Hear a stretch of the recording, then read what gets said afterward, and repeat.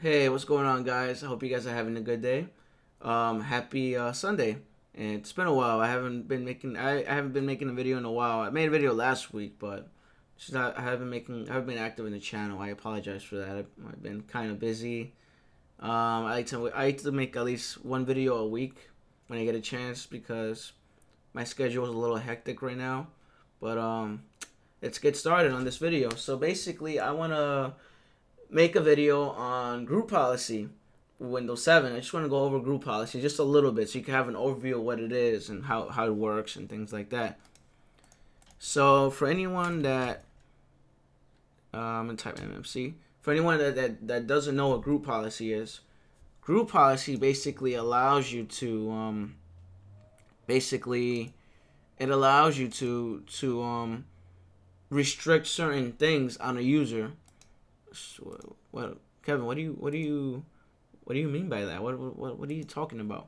So basically, with group policy, you put limitations on the user. For example, they can't go to certain websites.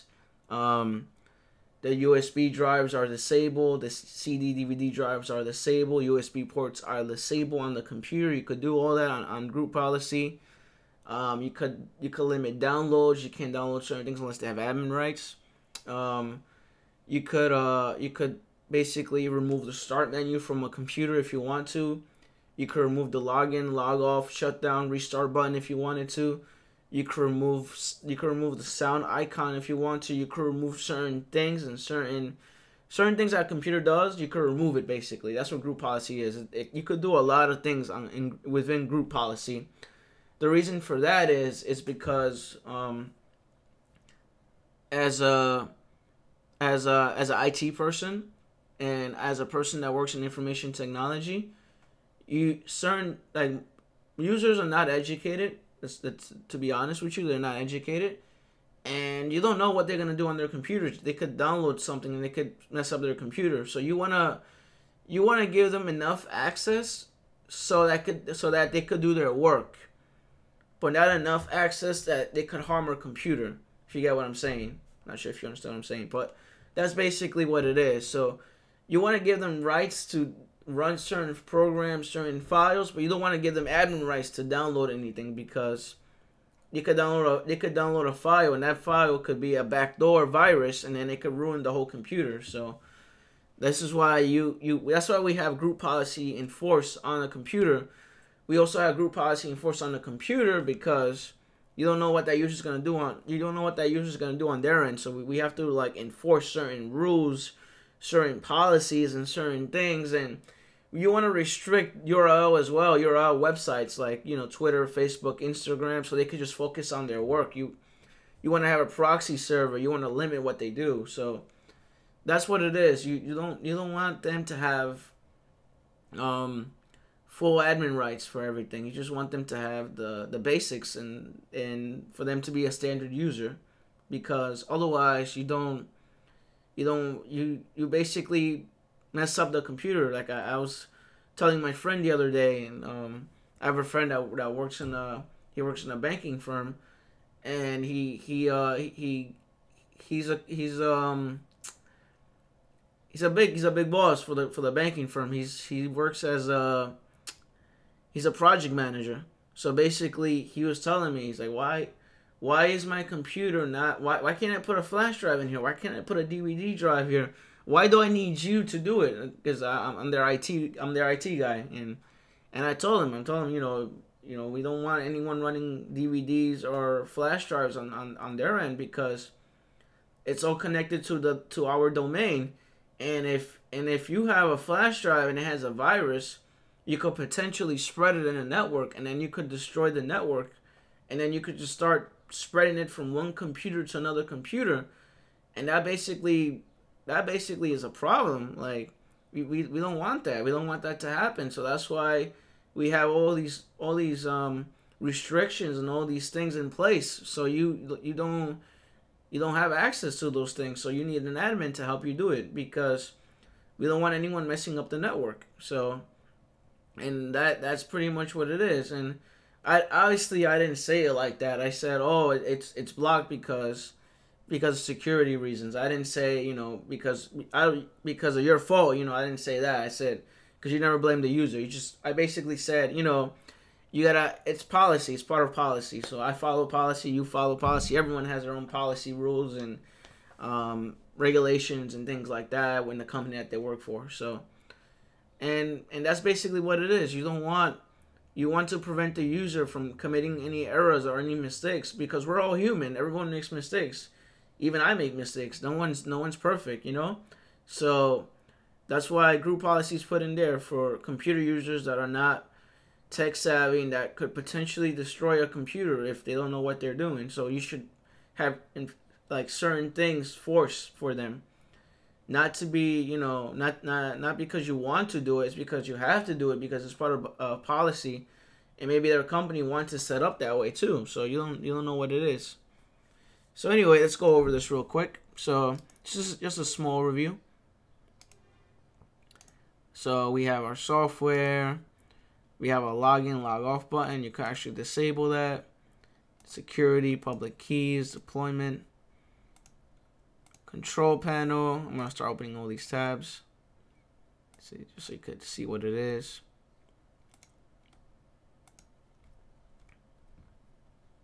Control panel. You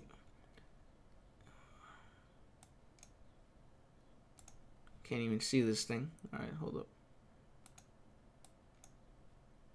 Yeah,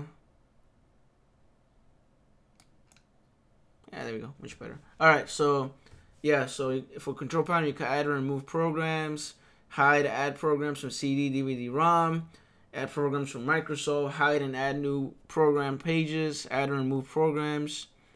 Go directly to Component Wizard, remove, hide, add, remove Windows Components page, display, disable the display control panel, prevent changing color scheme. You got all this stuff you could do.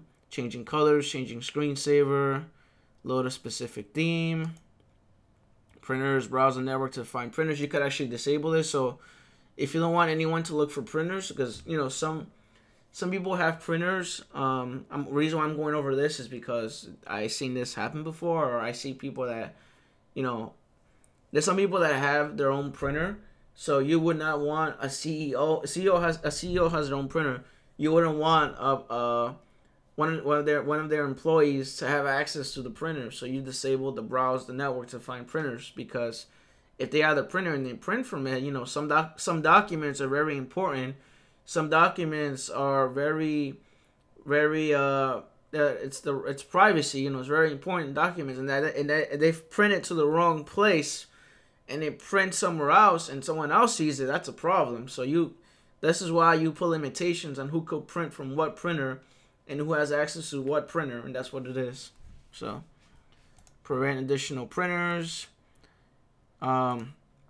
programs, control panel, language, Active Directory, enable active desktop, disable active desktop, network, prohibit TCP/IP events configuration. So this is for this is all networking stuff. So this is all like if you want to go to your network properties and you want to change certain settings on it, and you want to do remote access, you want to do certain things on the settings for networking, you could disable certain things here. Offline files. Let's see, offline files. Prevent action server disconnect. Share folders. Share folders, obviously it's NTFS, share rights, start menu. Oh, this is the best one right here. You could lock the taskbar. You could add search internet link to start menu, remove favorites, remove desktop programs, remove picture icon, do not search internet, remove video link from start menu, force classic start menu, which is the old Windows 2000 classic menu, I believe. Yep, classic menu for Windows 2000. Remove log off start menu, remove action center, remove the battery meter for like if you have a laptop or a computer that's plugged in through battery, which computers are not plugged in through battery anymore. They used to be, somewhat. This is for laptops though. This is really more for laptops. So Display, yeah, it's more for laptops. Control tab delete, remove change password, remove lock computer. You can remove all these things so you don't have access to those things. Because some people would just press control tab delete, they might kill a program or an application, or they might want to change their password. Or change the password is, you could just keep it, don't configure it, because if you have a server, some servers they have, I think the password changes every 45 days, so it really depends how's it set up for the environment that you're working for. So every 45 days the password gets reset, gets changed. Some places 30 days, some places is 25 days, some places is 60 days. It depends where you are. Driver installation, drive location, folder redirection, group policy, enforce shows policy, internet communication settings. Should be more stuff in here. Turn off printer over HTTP, I mean. Do not process legacy first. Performance control panel. Prompt password on resume from hybrid suspended. This is like to run scripts. You disable certain things so they can't run scripts. Windows components.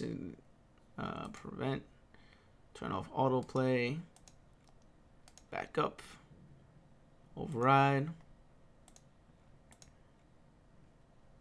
Browse menu.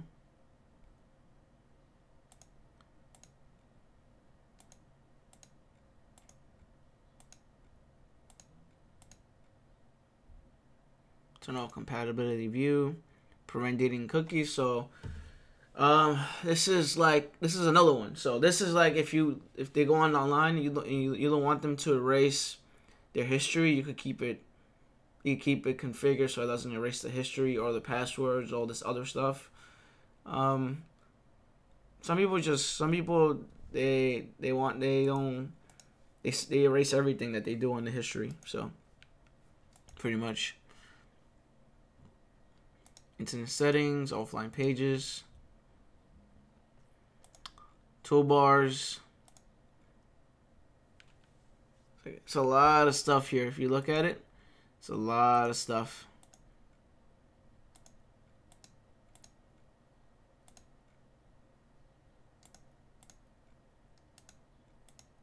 It's a lot of stuff here. Just showing you an overview of what the stuff that this has. This is for Windows Explorer. Remove map drives.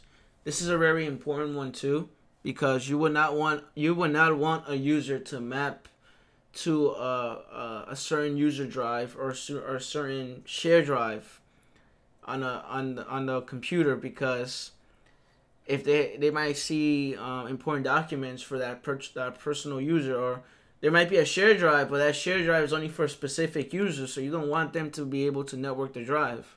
So that's why it's important. Log in, roll back, mail, network. Let's see the network. Okay. See that prevent CD and media information retrieval. Interface. Allow screensaver. Enable screensavers. All the settings. Whew, it's a lot. Lock screen. Prevent users from adding, removing toolbars. Remove lock computer. You know how you lock a computer with control tab delete. Oh, not control tab thing. Sorry, Windows and lock key. Basically, Windows and lock key. You could do that. Remove log off. So if you don't want them to have the log off button, you can remove it. Configure drives. That's right. Coding sign for the devices drivers. Restrict. Like right here, CD, DVD, deny read access, deny write access, so they can't put a DVD or a CD. Custom classes, deny write access. Floppy drives. Removable disk is, flash drives. Floppy drives, they have a floppy drive. Tape drives, RPD devices. Yep, that's pretty much everything. That's pretty much what it is. So let's not save that. Actually, I'm just shut down the computer. So that's pretty much an overview of group policy. So they have these group policies put in place for, you know, for security reasons and for people that are not really, you know, tech savvy. They might create their own. They might create a problem in the network. So you wanna have the users have specific rights to specific things for that reason only. You know. So that's what it is. And this is the reason why we have group policy in play. And you could do a lot. You could actually, when you create a group policy for a user, you could actually run a GP force update in the command prompt on their computer. So it could actually work right away if you're trying to run group policy in the command prompt. You could actually enforce a group policy to work right away. If it's in a server environment, usually when you do group policy, it should work. It should work right away. It shouldn't take too long. If you're doing anything with group policy, yeah, it should work right away. And that's the reason why this is in play. You don't know what the users are gonna do. You could do group policy with one user in the server, or you could do group policy within a group. You could create a group and then have that group have certain rights for certain things. And then you could create another group for certain rights for certain things through a folder environment as well. They have folders and do read and write, read only, write access only, do all rights. Depends on how you want it set up. And that's pretty much what it is. So this is why it's very important that you know what group policy is. You know what DNS is.